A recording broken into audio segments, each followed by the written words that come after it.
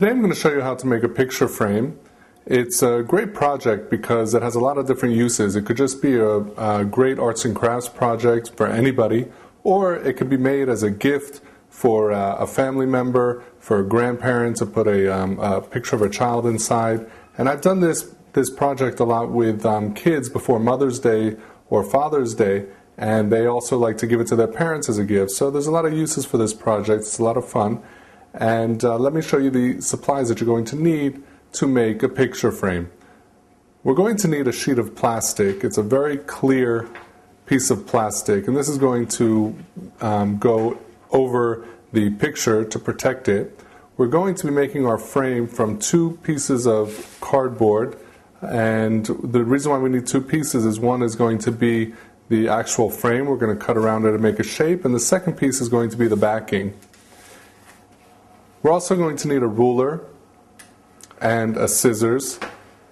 I'm also going to be using a pencil and some paintbrushes, and I have a few markers on hand to help me with the decorations. I'm going to need an X-Acto knife, and that's going to help me make some holes into the cardboard and also to help me cut it. And I'll need some masking tape. I'll need some paint and glue. I'm going to be using some string to put on the back of the picture frame to hang it. I'm going to need some white, thick base paint. This is a type of paint that goes over, puts a layer on top of the picture frame. The reason why I need it is because I'm going to be putting some gold metal fasteners into the cardboard to help me fasten the back of the picture frame.